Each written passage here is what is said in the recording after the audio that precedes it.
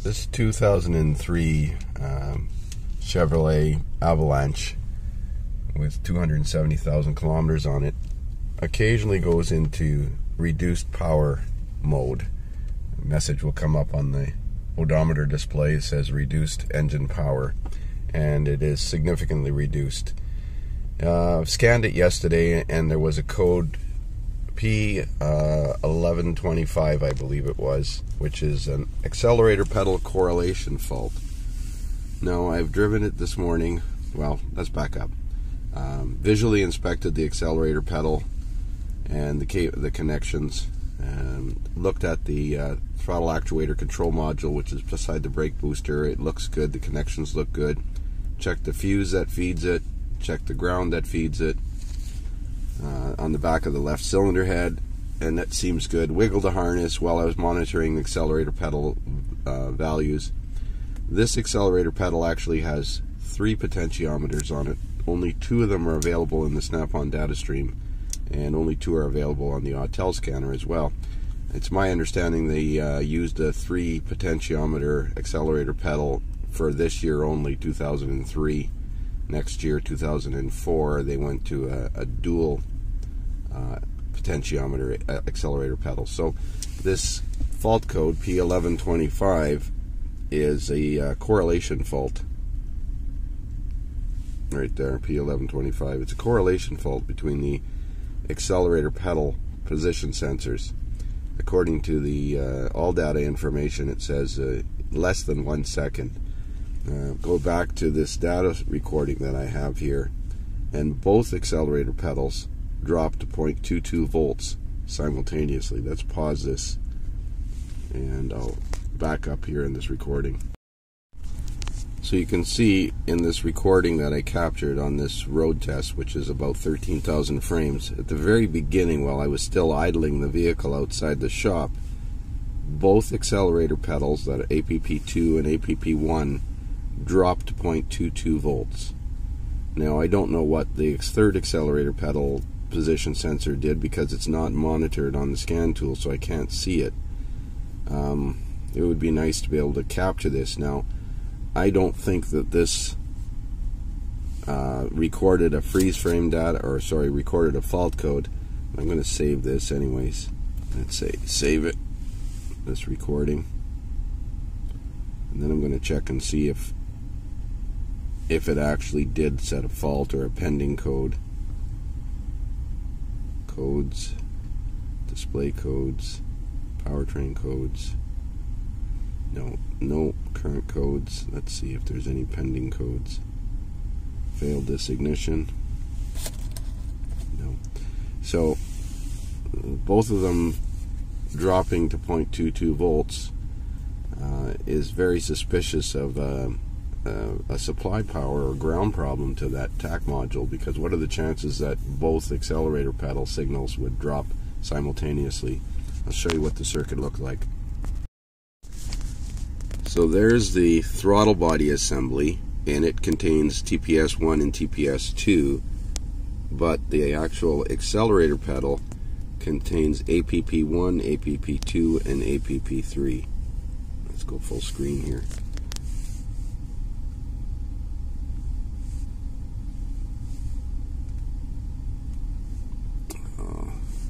Anyways, there it is there. And as I mentioned, the data list only shows APP1 and 2, so it would be really nice to graph these 3 signals simultaneously, as well as one of the 5-volt power supplies, because we only got 4 channels to work with here, and see if it's dropping out, because of you know, all 3 of them simultaneously dropping out would point towards the throttle actuator control. That's not a common failure according to the case histories on Identifix. The accelerator pedal is much more common. I hate like hell throwing parts at this thing. This one's got the adjustable pedals, so the accelerator pedal on this one's over $250, so that's an expensive guess. I don't know what the accelerator pedal or the throttle actuator control module is worth. And again, it's got to be specific to 2003, because I think this was the first year for drive-by-wire throttle on this vehicle, and next year they went to Accelerator Pedal with only 2 potentiometers in it, which I believe they still use today, except on the Duramaxes. So we're going to set up a 4-channel lab scope, maybe graph the power into this thing. You know, there's the fuse that feeds power to it. I pulled that fuse and looked at it. If I remove that fuse with the key on or engine running, both accelerator pedal values drop to 0. So I've done a visual inspection of this wiring from the fuse block to the throttle actuator control, but I didn't do it very, detailed. I didn't follow the wire completely. I just wiggled the harness and wiggled the wires and pulled the fuse panel cover off and wiggled the wires going into it. And also this ground. If that ground goes bad, then everything is compromised. That G104 is behind the left cylinder head. I went back there with my hand and I found the ground, and I wiggled and manipulated it while the accelerator pedal values were being graphed, and they never changed a bit. So I'm at quite a conundrum here. I don't want to just throw a part at, but I'd really like to capture it. I just drove it 35 kilometers and it never missed a beat. So I've got the 4-channel graphing multimeter hooked up to all 3 accelerator pedal signals and one of the 5-volt references. So the blue trace is on APP2, the green trace is on APP3, which incidentally you can't see in the data list, and the red trace is on APP1. Now looking at them here, I see some discrepancies here. For one thing, the blue trace, which is APP2, has some electrical noise in it. The green trace, if you look here, the second one from the top here, is sitting at 5.11 volts, and I made sure I'm right on the correct pin. I'm on pin K, right here, and pin K, HIJK, down at the bottom is APP3 signal, and it's sitting at 5 volts, and it does not change. It's like fixed at 5.11 volts. The only 2 that change are the red and blue traces, and the red trace right now is sitting at 0.69, and we'll have a look at what the actual value is on the scan tool.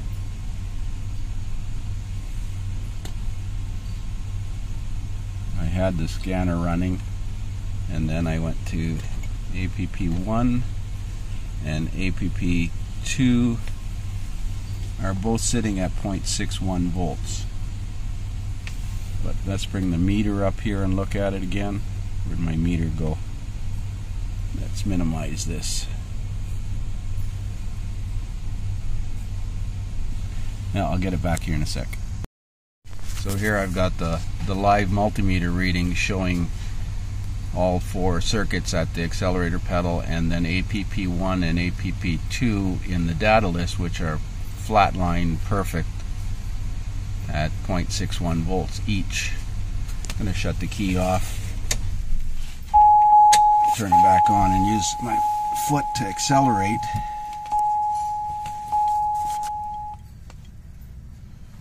You can see there is a rise in the blue trace there.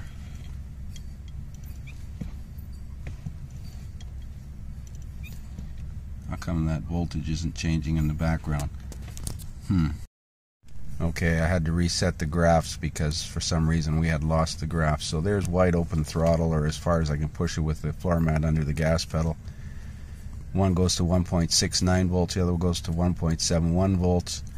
And on the multimeter here, it's 1.53 and 1.74.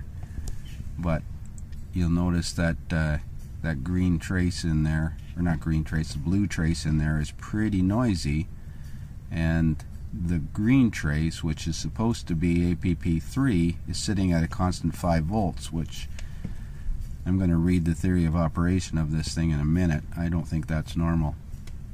I do have a graphing multimeter hooked up to the actual power and ground to the throttle body control module under the hood. I'll look at that in a sec. So there's the throttle actuator control module right beside the brake booster, and I've got a couple of piercing probes. Yeah, I know that's not the right thing to do, but I will seal up the wires when I'm done, and they're in a spot where they could be easily repaired in the future.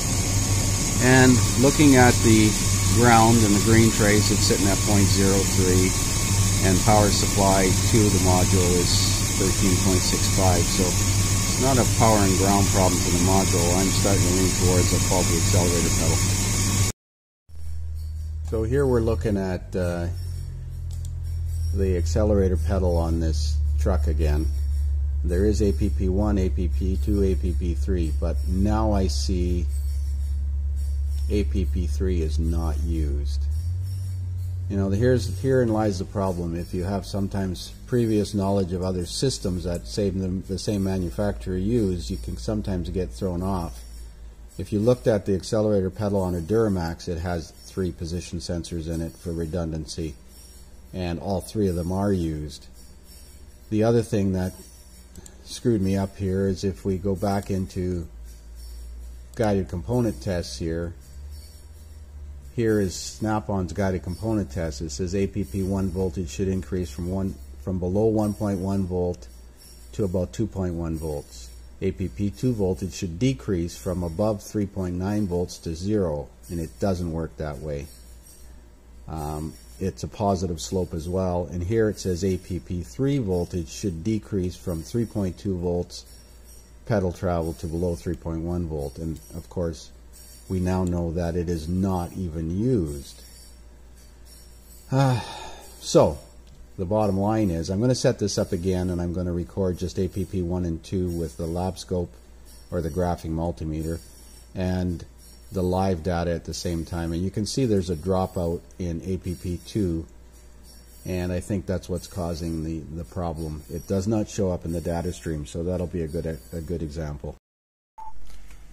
So here I've got the Verus set up to split screen. The top half of the screen here is the data recording showing APP1 and APP2, and then the bottom screen is the actual 3-channel graphing multimeter. So if I step on the gas pedal now, you'll see a rise in both APP1 and APP2. APP1 is the red trace and APP2 is the blue trace. The yellow trace above them both is a 5-volt reference to one of the other sensors. I can't remember which one. Now APP2 is over here, sorry, right there, and there's no dropout or glitch in that. You know, I was starting to, I kind of thought this blue circuit here with the dropouts in it was a diagnostic glitch like some of the Chrysler foot pedals have, but I'm sure that that shouldn't be there. So we're going to get another sensor. I have found that it is available just as a sensor, not as an entire pedal, and it's only around $55-60, so I've already ordered it. Once I put it in, I'm going to do this again just for my own curiosity. But I think we figured out that this accelerator pedal is failing, and that was the most common failure on Identifix. Boy, that almost looks like a digital signal.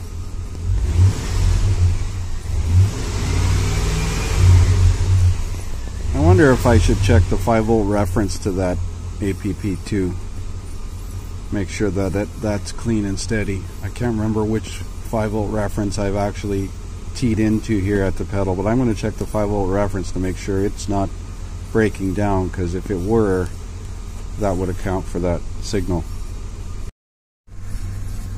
Well, thank goodness I checked that. Now I don't know what to believe. The 5-volt reference on the green trace is actually dropping out just the same. Let's change the time base here.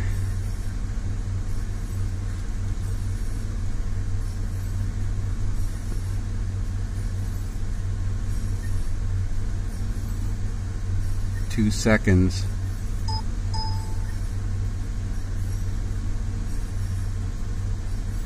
So the dropouts are in the 5-volt reference as well.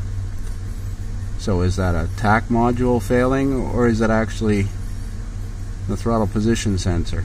Damn.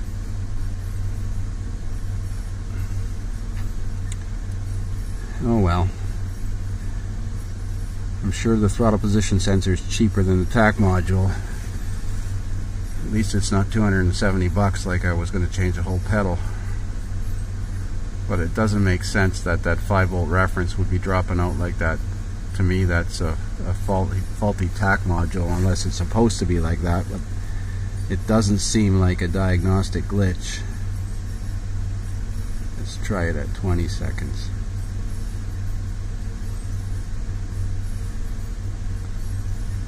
It's definitely random. It's not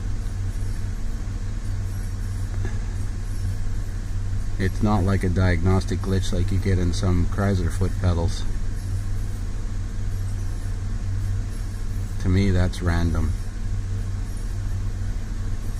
And I don't have another vehicle to compare it to, so we're going to obviously have to throw a part on it and see what happens, but I'm starting to lean towards the tach module breaking down rather than... I wonder if we could switch the 5-volt reference from the other pedal that's not used to see what happens. That's an interesting thought. So I moved the green trace to the APP number 3 unused 5-volt reference, and it's a nice clean fixed solid line. So considering it's not used, I wonder if we could just switch that with the reference from APP2. They are on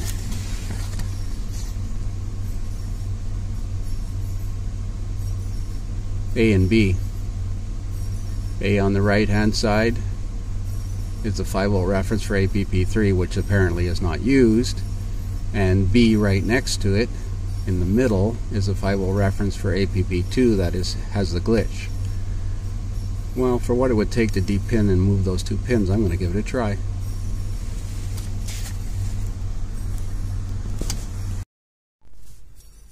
So there's the connector for the accelerator pedal, disconnected. I've taken the secondary clip out.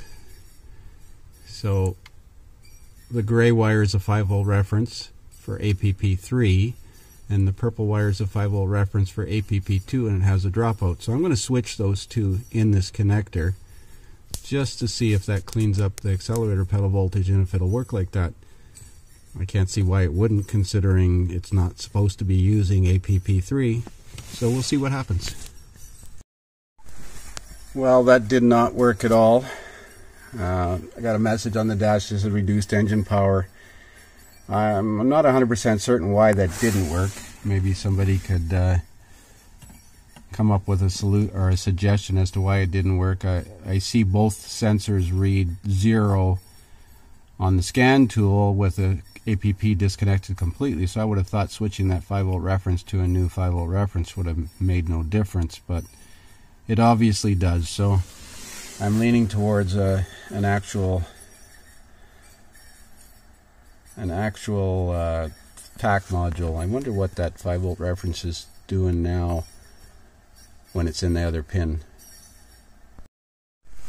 Well, that particular 5-volt reference is clean with the pedal disconnected, so I'm going to go with replacing the sensor to start with, because it's the cheaper of the two items. And I'm opposing it's possible that accelerator pedal potentiometer is shorting out and pulling the 5-volt reference down when it is actually doing that, but without changing a part, I got no way to know for sure. So I'll post a second video once the part's installed and I do this again.